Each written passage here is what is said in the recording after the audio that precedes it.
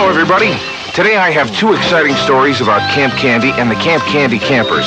Watch these and I'll be back after the show.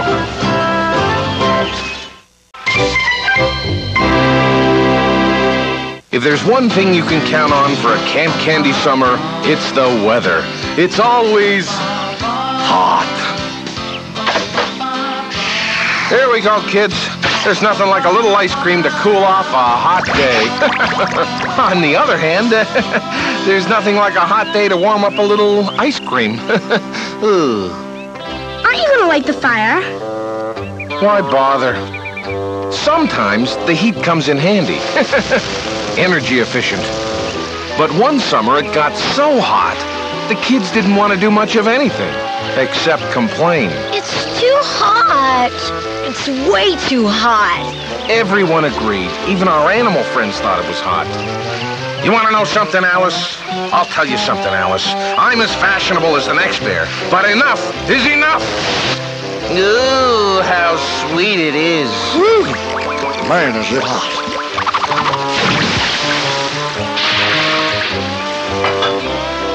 Each of us tried to cope with the weather in our own way. Nurse Molly dispensed sunscreen. I was lifeguard. Or was it traffic cop? Okay, move it out. All right, you, back it up there. Come on now, everybody, pay attention. Somehow we managed to have a good time in spite of the heat. But little did we know what our neighbor across the lake, Rex DeForest III, had planned for us. Don't worry, boss. I've almost got it. Good, Chester. I'm just one rainstorm away from signing the deal on these condo plans. Soon, Camp Candy's beloved little watering hole will be reduced to a parking lot. Wow, these bubble bath crystals smell kind of nice, boss. Those aren't bubble bath crystals, you moron! They're Insta-Rain granules. Kids go to camp for outdoor fun, but these harmless-looking little crystals will turn Camp Candy's weather so bad, John will be begging me to buy the place. Insta-Rain will make way for something grand and lucrative. Rex's World Ocondos! No, Chester, get a big bucket. We want to make lots and lots of rain. I can already hear all those campers calling home to Mommy about the big bad thunder and lightning. Yeah, how much, boss? 1 teaspoon per cloud. Yeah, how many? 1! 1? Okay, here goes.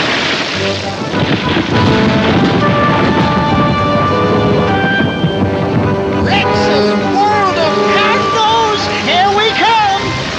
Better get out your umbrellas, little campers. Looks like a storm's passing through.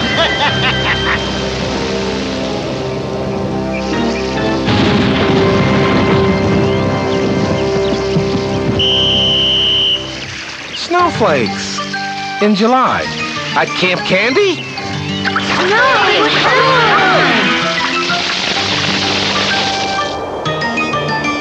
Kids, come on, don't panic. Come over here. Hold it. The sun will be back out in a second. What are you doing? What are you doing? Hey, come on back. When life hands you lemons, you make lemonade. If life hands you snow, make snowballs. The sudden change of seasons was hard on everybody. Time to fly south, baby. Next stop, Palm Beach. Alice, I gotta get my fur coat out of storage. Ooh.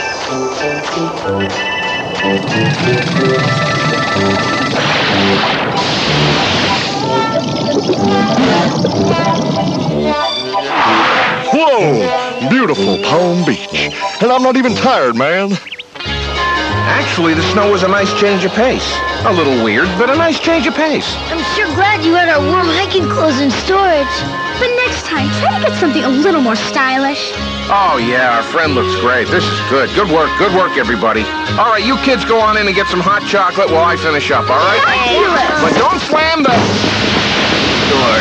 So, cold enough for you? I couldn't have dreamed of anything better.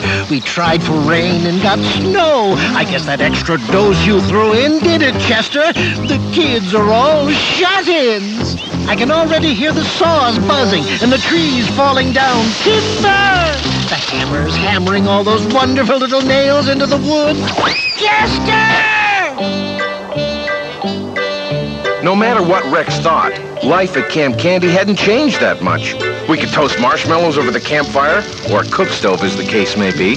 We were even starting to get into that holiday spirit. But I did wonder what was causing the unseasonable cold weather. Hey, it looks like another hot and sunny day all over the country, except for one big cloud over at Camp Candy. Wait a minute, all over? Rick, hand me my binoculars. Aha! So it's just Camp Candy that's frozen. And Rex looks very happy about it.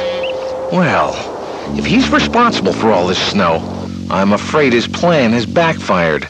Having fun is the best revenge. All right, last one outside is a frozen yogurt. Hooray!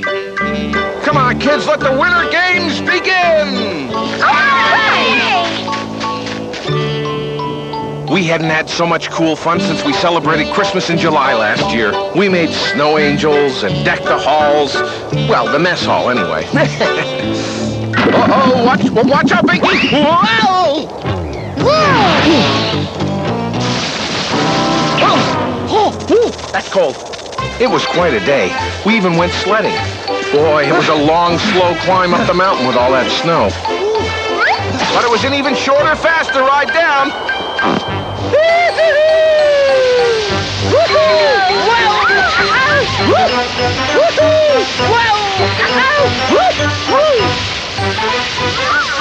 I probably couldn't sled like this in real life. Probably couldn't ski like this either. But what the heck, it's a cartoon. I can do whatever I like.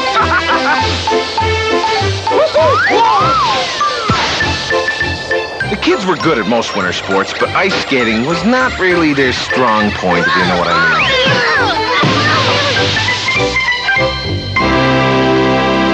So I called an old pro hockey pal of mine.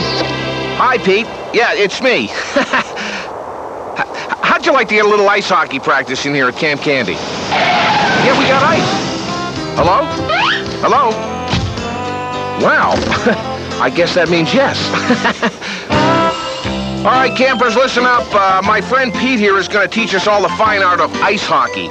And he brought us all the standard equipment here. Just take some there. Everybody's got something? All right. Distribute this stuff. There you go. And some non-standard equipment for beginners. Face off!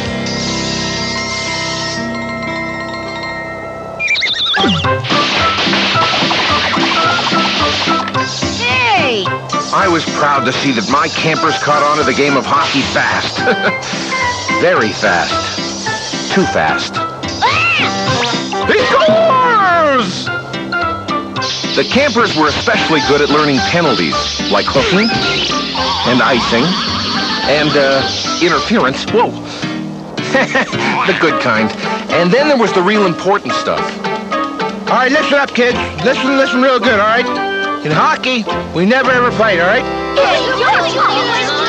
Yeah, the campers learned hockey in a hurry. Hockey? That's not fair. Hockey is fun. They're not supposed to have fun. Wow, hockey? Oh boy, let me see. Idiot! I guess word about Camp Candy's winter sports traveled fast because I got a call from Hob Nails, head counselor at our rival Camp Kickboot. Yeah, hello, John. We heard about your snow, and I'd like to propose a little hockey match. A hockey match with Camp Kickboot. Hob, you're on. The next day was clear and crisp and cold. Just perfect for Camp Candy's first exhibition ice hockey game. Step right up! Step right up! Just $5 to see Camp Candy beat the Kickboot campers. Money is beautiful. They're not supposed to make money. Yeah, but I thought making money was good, boss. Money is good for me, but not for Camp Candy. Chester, we're going to stop that game, and we're going to stop John Candy. Now! Yeah, but boss, couldn't we watch the game and then destroy Camp Candy? Please? The answer is no!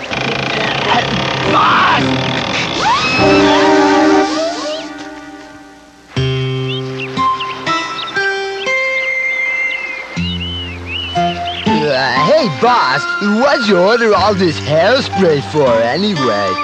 This isn't hairspray. It's Instafreeze. Those campers think winter's fun. Wait till Camp Candy gets a load of this.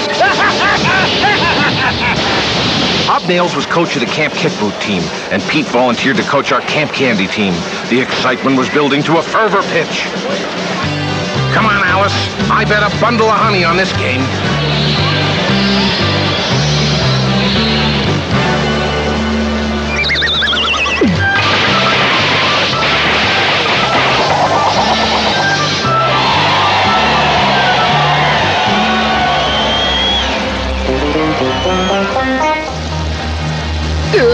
Let's see here.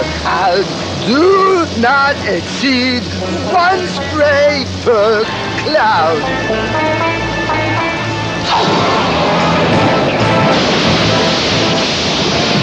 Be sure to use all the cans. Right, boss.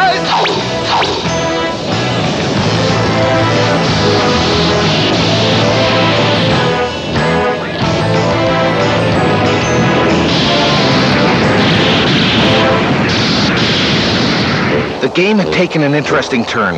Both teams had so many penalties that all the players ended up in the penalty box. So, Hobnails, looks like it's just you and me now. Yep, and the whole thing should be over by high noon. This ice is only thick enough for one winner. Yeah, and I aim to be that winner. Oh, yeah? Watch out!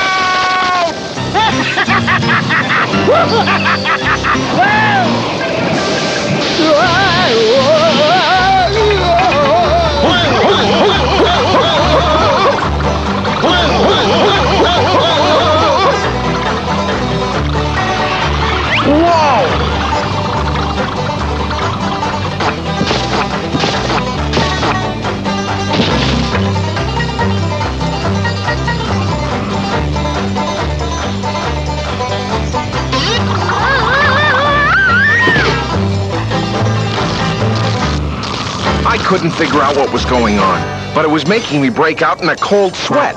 Real cold sweat. It was time to take action. It was time to fight back. It was time for a big cup of hot chocolate. Then I saw them. My old friends, Chief Leapin' Lizard and the Cowabunga Indians. And that gave me an idea. Look at those cowards, afraid of a little cold weather, and they call themselves hockey players.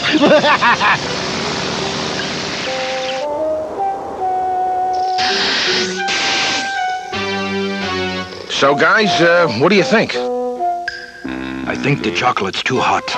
No. What do you think we can do about this strange weather, Chief? I don't know what to do. I don't understand to him. Well, John, under normal circumstances, nothing. Our ceremonies are not performed for anyone outside the tribe. But you, John, you have been good to the animals and good to the land. We consider you a friend. And we always want to help a friend, especially when our favorite pastime, hockey, is interrupted. So my good friends agreed to perform a ceremony to chase away the bad weather. But first, we had to build an igloo to hold the ceremony in. The kids and I felt honored to be part of an ancient tradition that only the Cowabunga Indians know about. The chief asked the spirit of the eagle to release Camp Candy from the unnatural winter weather.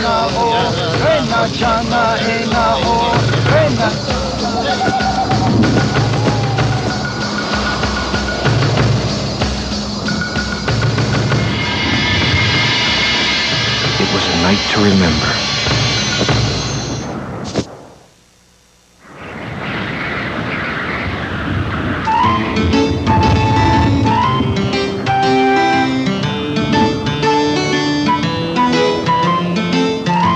I don't know if it was the ritual or just coincidence, or if Rex's chemicals just wore off. But the next morning, summer returned to Camp Candy again. Well, either I'm clacking up or winter gets shorter every year, man. But it's good to be home. Oh, don't look at me like that, Alice. I know I lost the bundle on the hockey game, but if you say one word to me, to the moon, Alice! Yeah, spring was in the air.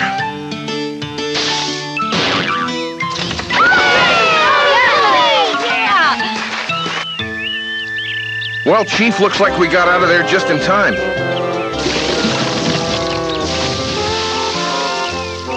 Whoa! Thanks a lot, guys. Come visit again, huh? Thank you, Brother John. But one question. Will you ever finish the hockey game? Hockey game! I'd forgotten all about it. This is outrageous! You must not have used enough of the chemicals! It's summer over there again! Drat it all! This fun must be stopped, you moron! Stopped!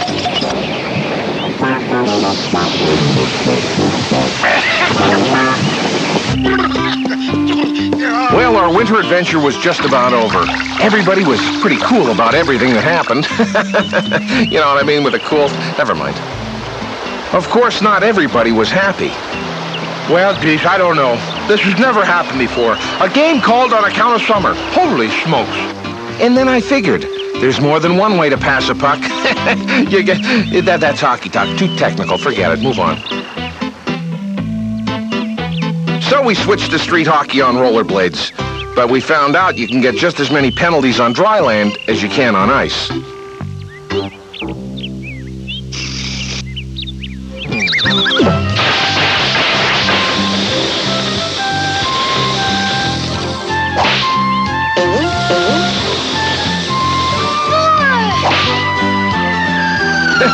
We even thought up some new ones.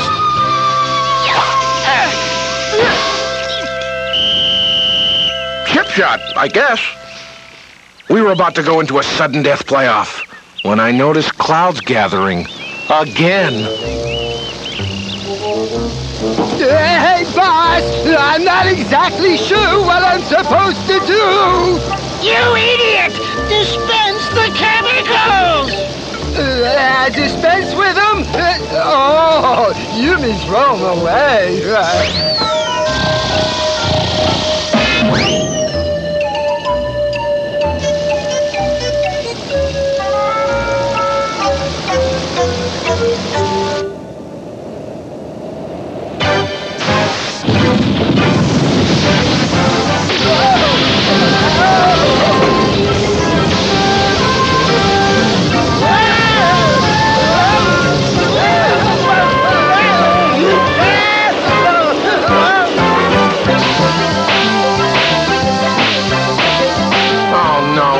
Again.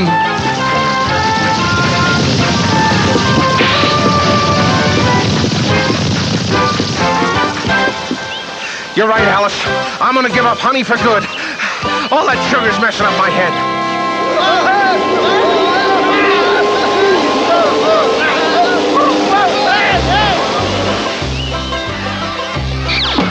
The thunder didn't last long, but we finished the hockey game inside just in case.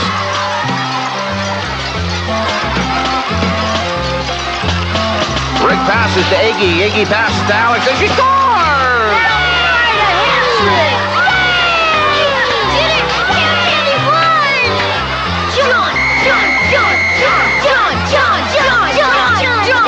Oh, come on. It was nothing. Come on, jeez. I'll get you next time, Candy. My name isn't Hobnails. Well, it'll probably be a cold day in July before we play ice hockey at Camp Candy again. But no matter what the weather, hot or cold or in between, Camp Candy's a great place to be.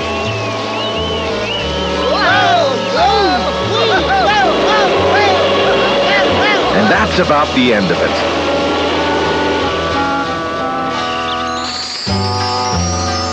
Or not. Have you ever wondered how different plants scatter their seeds? They can't move around like animals or people. Nature has taken care of everything with something called seed dispersal. Most plants produce many seeds so that at least some of them will land on suitable ground. There are several different ways seeds are dispersed in search of that suitable soil. One is wind. Think of a maple tree on a windy day or the last time you picked a dandelion and blew away the seeds. In windy conditions, these seeds can be carried far away from the plant that produced them. The next time you go for a walk on an overgrown path in late summer, check your socks and pant legs for burrs, which are seeds sticking to your clothes by means of hooks and spines. When you knock them off outside, you've helped the plant move its seeds to a different area.